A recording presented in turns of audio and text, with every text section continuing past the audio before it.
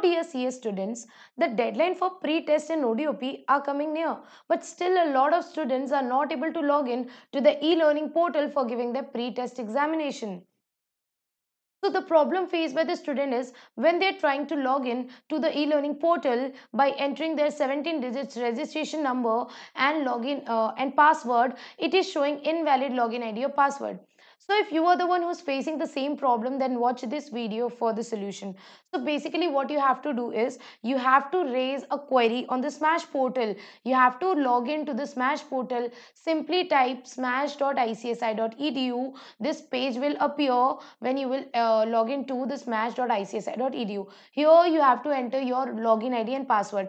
And please remember that there are two separate portals of ICSI. The Smash portal is different, e-learning portal is different. And also the passwords for the Smash portal and e-learning portal are different.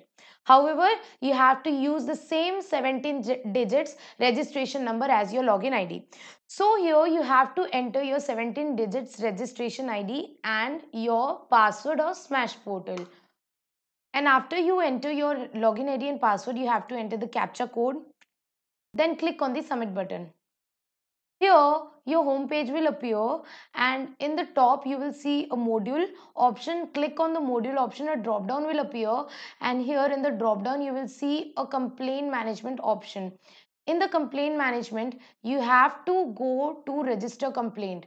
Here click on the register complaint option, and on the register complaint option at last you will have to select the topic select e-learning, and you have to select the subtopic select e-learning complaint, and here just enter your complaint that I am not able to log in to e-learning portal of ICSI. You can simply write what it is showing. Basically if it is showing invalid login ID password, just you can write it is showing invalid login ID or password. Please redress my grievance at the earliest. Okay, you can just simply write this, or you can draft it according to your own language, that you are not able to log into your ICSI portal and it is showing invalid login ID password. Here you can also mention your registration ID. You can just mention your name and registration ID, that my name is XYZ and my registration ID is 1234 XYZ. Okay.